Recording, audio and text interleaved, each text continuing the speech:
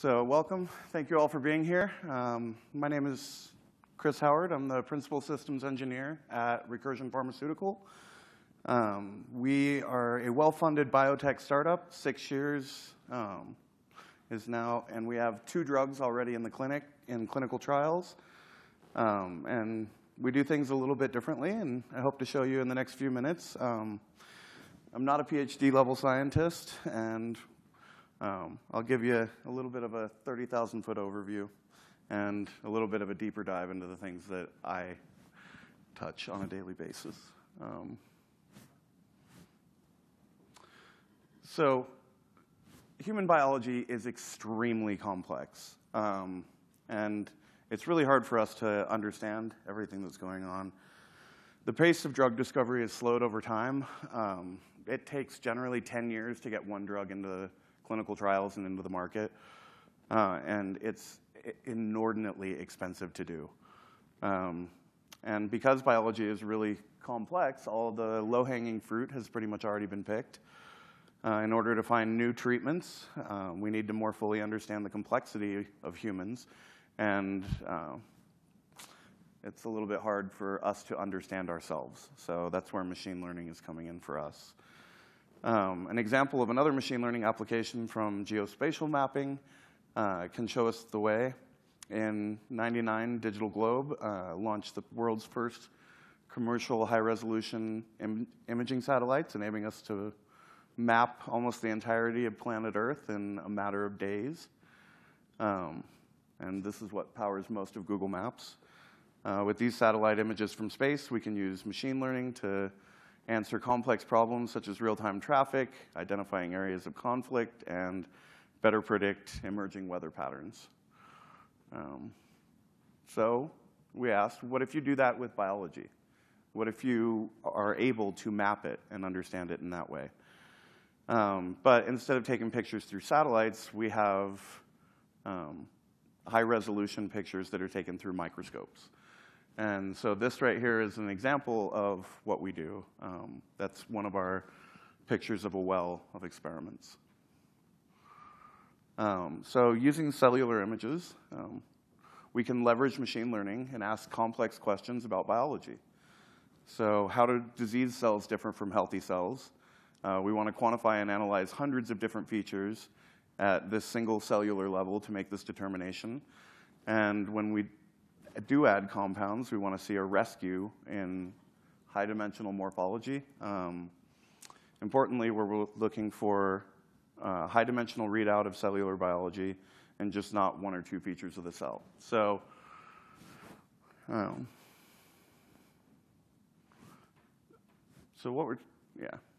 we go. So what we're doing is we take our baseline and we create a phenotype of what a healthy cell looks like. And then we take and we make disease cells. And so we either do that, we started out doing it with siRNA, where we could knock down one gene and do monogenetic loss-of-function diseases. And, but then siRNA, you can only get it in so many different compounds and knock down so many genes. And now we actually are using CRISPR in order to be able to do multi-genetic diseases. And as well as we've done an NIH study on cell senescence, we've done malaria research, and we're just trying to hit really as many as we can. We started out with rare genetic diseases, but this platform, as we've developed it, we're not interested in specializing on one particular thing. We want to be able to map human biology, map how drug interactions work, and then essentially what we're doing is we're creating vectors. And we're doing vector math to say, okay, this is what this disease phenotype looks like. And when we hit it with these drugs, it rescues it in this way. And so we think that this could be a drug that maybe off-label will work for this disease or is something that might be able to continue. We have a massive automated biology platform. We got robots. We have plates that are about this big that have 1536 wells on them, and we do 1536 experiments per run on a well. And so we do about 350,000 experiments a week. We take about 7 million images of those experiments. And we have about 22 billion bytes. Well, we're actually somewhere around 4 petabytes right now of our proprietary data set. And we actually just had a Kaggle competition with trying to normalize batch effects across these experiments and figure out that these little variations in how the experiments happen, how to normalize that so that our data actually makes sense. So we've invested about $200 million in our platform to date. Our high throughput screening system rivals any of the big pharma. And it's just fun to play with these stats. We've got about a 100,000 square foot facility we took over from Dick's Sporting Goods with an 85-foot climbing wall. So it's pretty fun. Good way to relax when you need to think about something else for a minute. Exascale is, the exascaler has really given us what we need in order to feed the GPUs. In all machine learning, in everything you're doing, feeding the GPUs is always the problem. Get the data there as fast as possible so that you can process it, get it out, and get your model trained. And then do inference on your images. We have a program called Cell Profiler that goes through and it looks for micronucleation of DNA. It looks for mitochondrial deformities. It looks for cardiac toxicity. It looks for all sorts of different cell features and insights that you can pull about the disease from those cell features. And our model that we've trained through this platform actually will outperform Cell Profiler now. So we are, this quarter, ditching that software that we've been using forever and essentially eating our own dog food and using our models that we've trained up on our platform in order to find and extract these cell features and continue feeding in a positive feedback loop. We currently have an ES400 with a flash layer, and we stub the first 64K of every file onto that, and then the rest of it goes to an ES7900, and it is wicked fast. So this is just a configuration of how we have it. We have 2 with 1 expansion on there, and we've got about 2 petabytes that we use for our staging area for our machine learning training.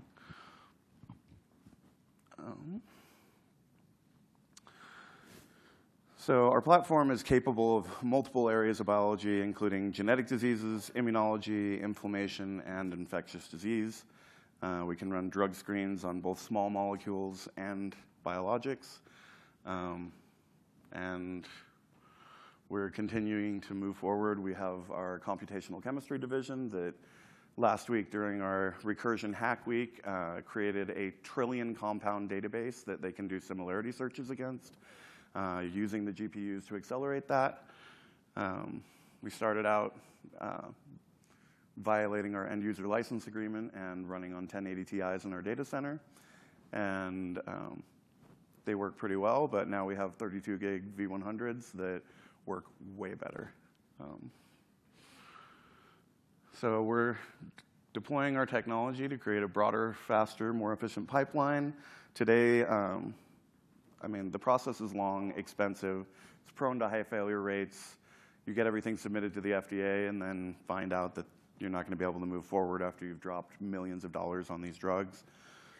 Using our platform, we're changing the drug discovery paradigm. We're creating a process that is highly scalable and accelerated, where failure is pushed to the beginning of the process. And we know, and we've worked with other drug companies to take and validate their drugs against their particular diseases so that they can know whether or not to move forward and whether that's a good investment of their time and money.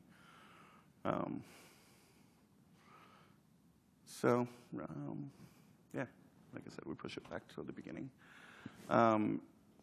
So we have 30 active programs in less than 5 years. And these are all drugs that will make a difference to people. We've had the patients come in and talk to us. The first drug that our founder found in his PhD program was for a disease called Cerebral Cavernous Malformation, and it's really rare. And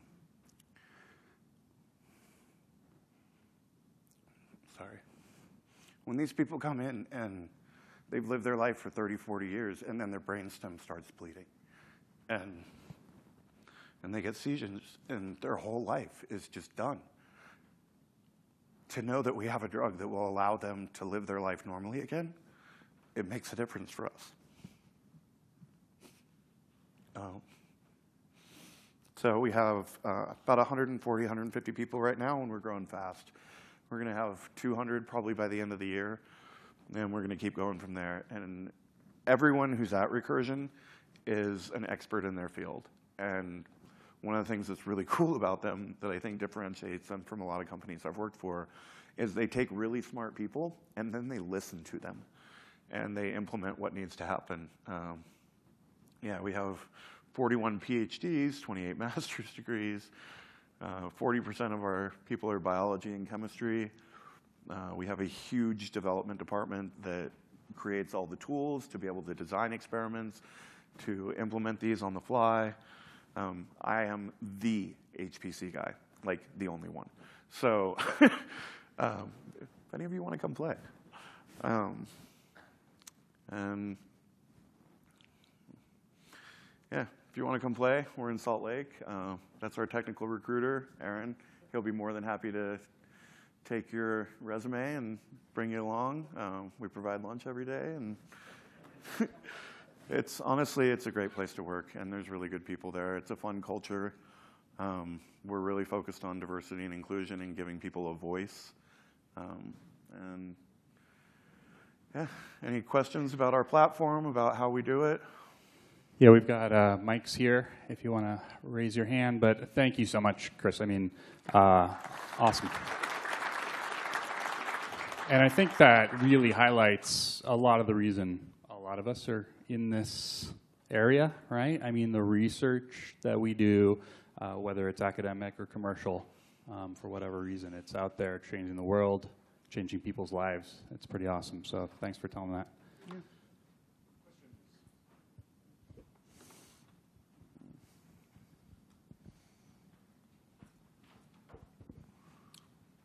Thank you.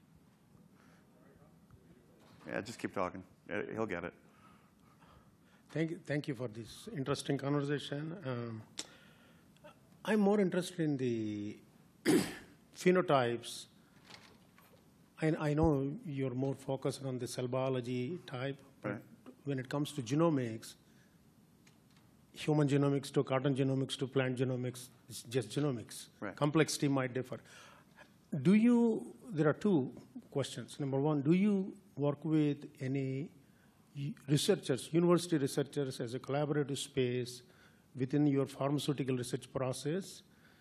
Number two is within the phenotype engagement or cell biological models, do you draw knowledge or algorithmic value from other types of plant genomics related research processes as contemporary methods? Yeah, we have our own journal clubs inside, and we're always looking at research from everything that's being published and trying to integrate that into how we look at these models and try and inform better how the different aspects weight in our phenotypes. And yeah. And as far as collaboration, I mean, yeah, we bring in researchers from other places, and we have fellows and advisors that we work with a lot. Joshua helps us a lot with our AI machine learning and whatnot. So, thank you. I've got actually a really simple question. okay. A lot of these life sciences companies seem to have an annoying habit of putting Windows workstations in front of all the microscopes and stuff. Do you have that issue with your systems here? Yes. Yeah. Yes, our scopes have a 32-bit Windows program that writes out single-threaded to a landing zone, and then from there we have to take it and we've been working with them, and hopefully we, in the very near future, will be able to make some serious improvements to that. But I mean, we have like 12 scopes writing out to a NAS, and each one will max out at like 50 megabytes a second, which I'm like, yeah, come on, guys. My Lustre file system will do like 80 gig. Come on. So I think that was part of my question, but can you talk a little bit about the infrastructure, the networking that you have for that ingest? And Yeah. then also, what's the networking or infrastructure between your storage and your GPU systems or other systems? Yeah, so when I was brought on, we had 2 Supermicro servers with 8 1080 Ti's on them, and we had a 100 gig Mellanox Ethernet that was connecting them, and they were trying to put together a Gluster file system. And I just laughed, and I was like, no, that's not going to work. And they're like, yeah, we just can't seem to make it work. I'm not sure why. So I came on board, and we built out a Lustre POC on Supermicro equipment. And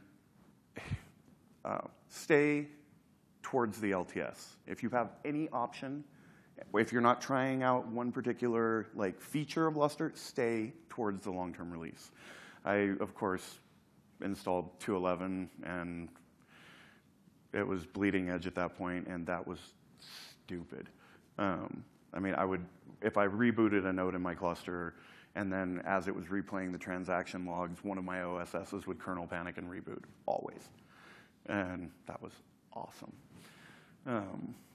But thankfully, now that I have a supported exascaler, that's not an issue, and it's actually on a long-term release, which is awesome.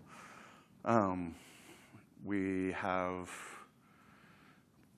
some Dell 4140s with 32 gig V100s in them, and they have NVLink built into those machines. When I moved everything from our data closet, which was literally a closet that had a split unit, pouring water down on top of the rack once, I screamed like a little girl. And when we moved that out to the data center, we put in a Mellanox EDR InfiniBand backplane. It's just in a star topology because I have 18 nodes, so I haven't had to build out my fat tree yet, but I got it in the works. And